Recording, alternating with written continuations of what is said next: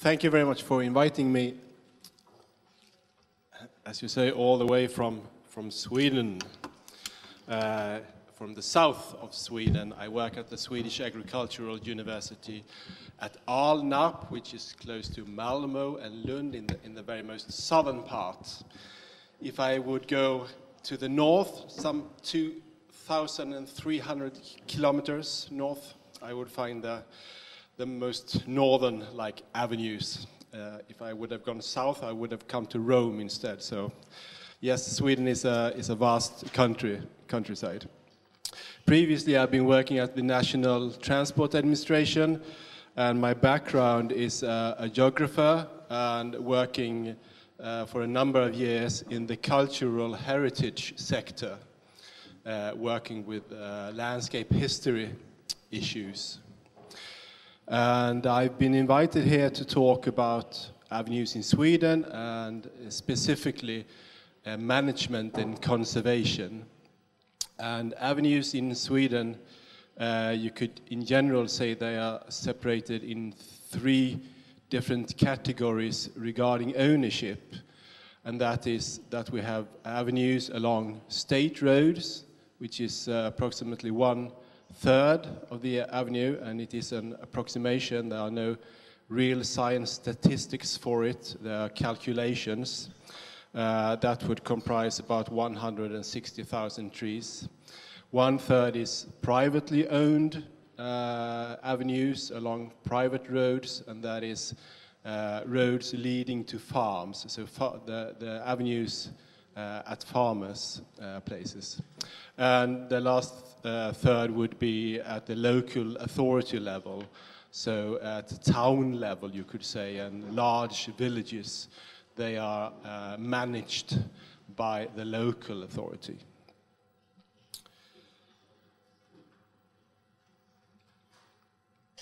So just a few more words about the cultural heritage, which sets my base a little bit more. Many avenues have a high heritage value, as historically they have organized and contributed to shaping the territory, and that is why I think avenues are interesting historically. And for example, the avenue always have a starting point and a target or end point. And this place in the landscape, often a border, a house, a church maybe, demarks that you're now close to your journey's end, as you can see on this photo here, depicting the landed estate of Näsbyholm and a short avenue leading from the border to the neighboring village of Näsby. The avenue confirms an event in the process of landscape management. An avenue does not exist on its own. It has a connection to the organizational whole. You would not find an avenue planted randomly. It is planted when something else happens in the landscapes. So therefore, it depends upon the landscape. So you need to have a landscape perspective in order to understand the avenue.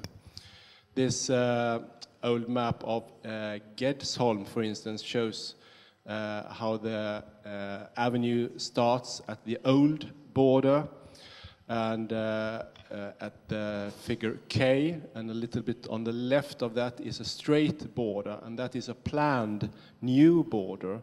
And if I would look at a map from 1800, you would see that the avenue has been prolonged some 30 meters to this new border. So the avenue follows, so to speak, the landscape. So what type of trees do we have in Sweden?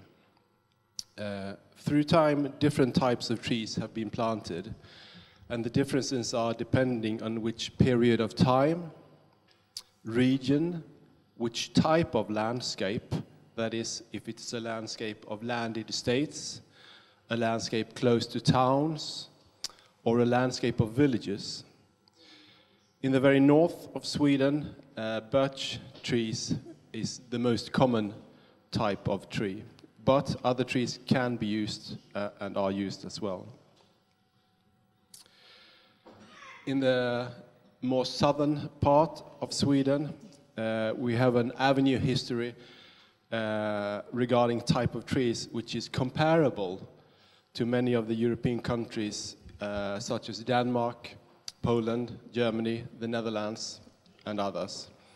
And the grand type of trees such as elm, ash, horse, chestnut, and as this picture shows, lime, is quite common.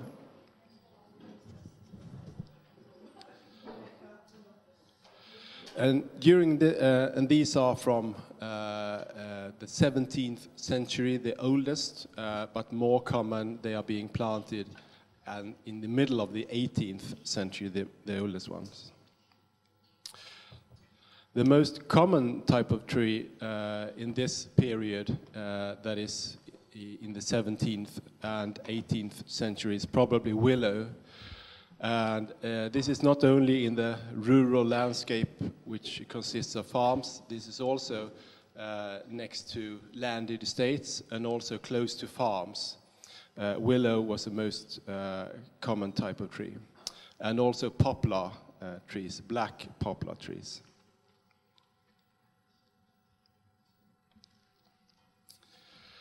How have the trees been managed? When you discuss avenues, often you reflect on the type of tree and maybe not so much how it has been managed. And of course the type of tree is interesting, but I think equally important is the management of avenues. And it is likely that most avenue trees in the 17th, 18th and 19th century were regularly pollarded, due to both aesthetic and practical reasons. The beautiful landscape was the ordered landscape. Dark forests and natural swamps were seen as ugly and not desirable. And the same reasons can be understood regarding trees. The regularly cut and well-shaped crown was seen as the most beautiful. And if you see on this photo of this 250-year-old lime avenue, you can see that it has been regularly cut at a level of maybe 2.5 meters height. It ended around 1880, and that is quite common. So you wanted the free space over the road, and this is another way of managing the trees. And this type of management would be seen at the landed estates, not at the farms, so to speak. At the farms, you would see this type of cutting. But both have aesthetic and practical reasons. By cutting the trees regularly, man showed who decided in nature, man over nature. The cut branches with leaves were a sought-after product in both the landed estate and the farms.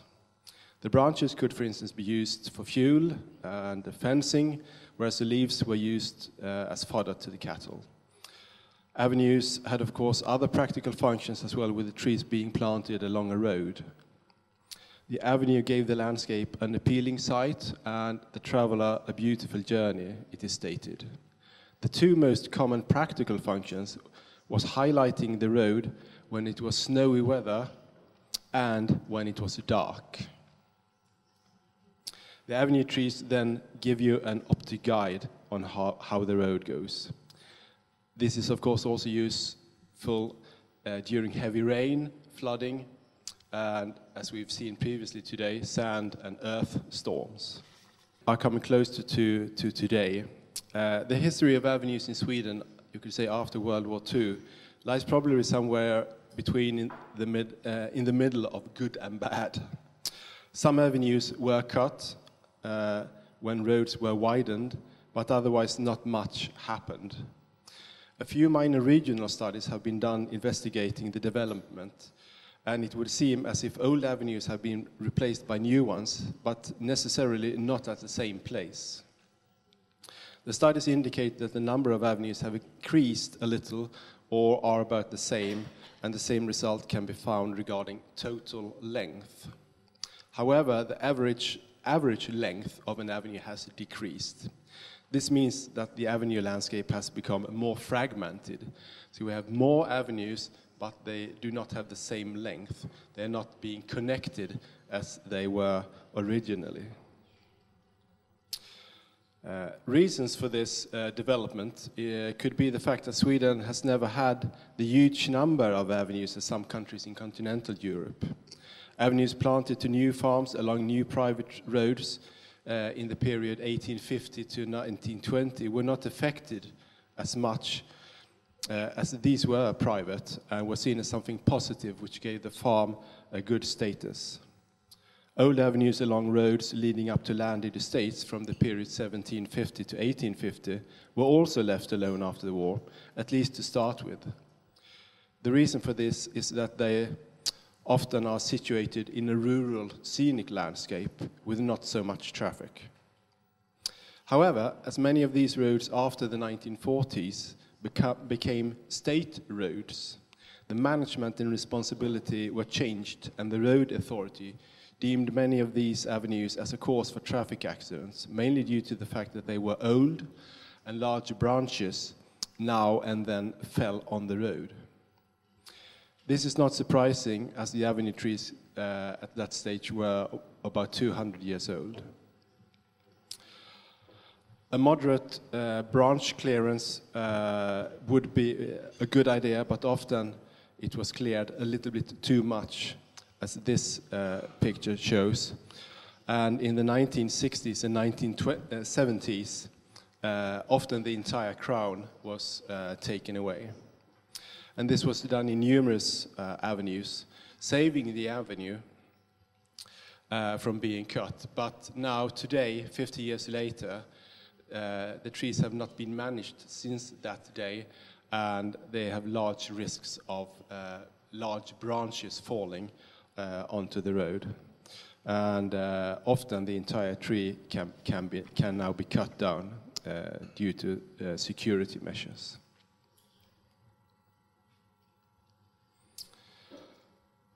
Like many other European countries, Sweden has been greatly affected by the Dutch elm disease, which started or developed rapidly in the 1990s. And today, only a few elm avenues exist. Most of them have been cut. And this problem, you could say, that the disease of elm trees, and now we have the disease of horse chestnut and ash tree, of course, as well, together with the trees being quite old, and together with the zero vision, which was implemented in Sweden in the 1990s, started a debate about avenues in Sweden. Saving old avenues, planting new avenues were discussed and questioned. So you had a little crisis, you could say. What direction would we take? And one important result was that the avenues are a part of our cultural history.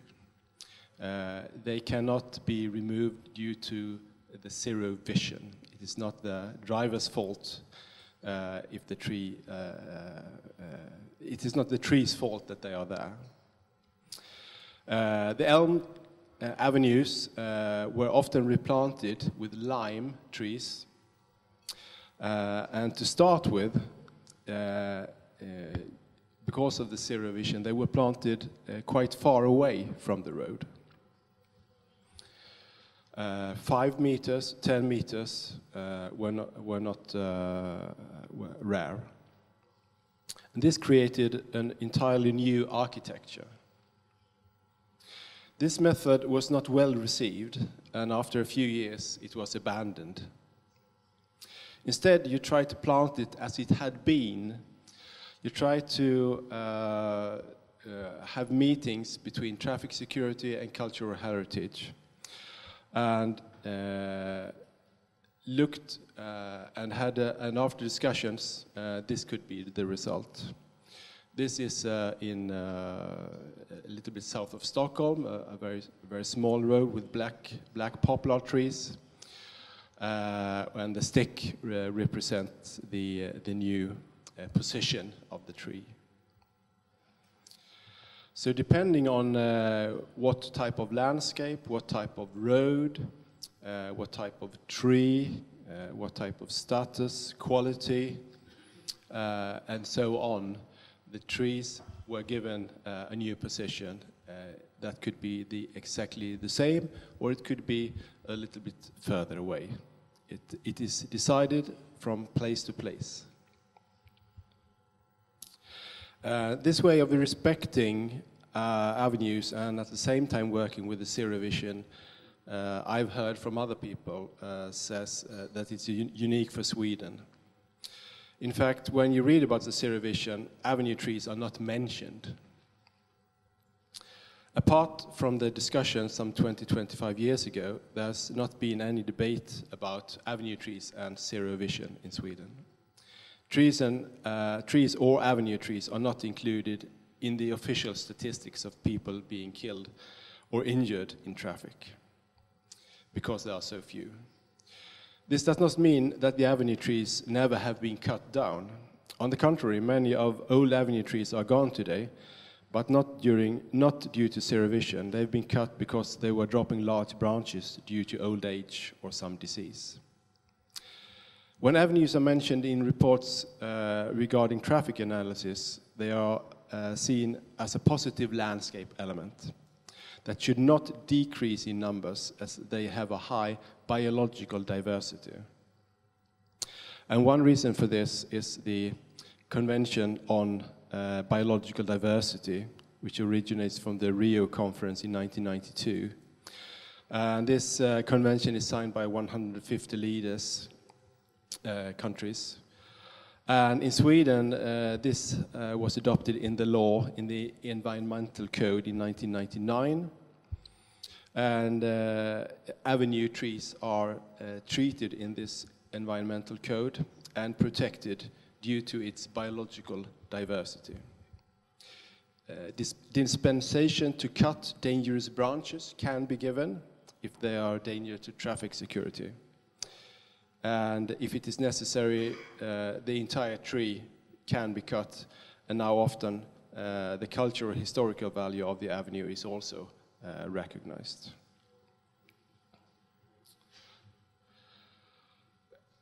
Other types of measures for improving management are courses, seminars, and this has been given to both people working at the road authorities, such as this one, and also to farmers, which this photo depicts.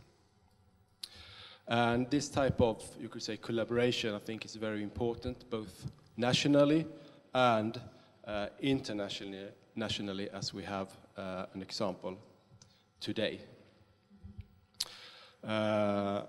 So instead of poor management, which can happen sometimes, we hope for improving management and good management instead. Thank you very much.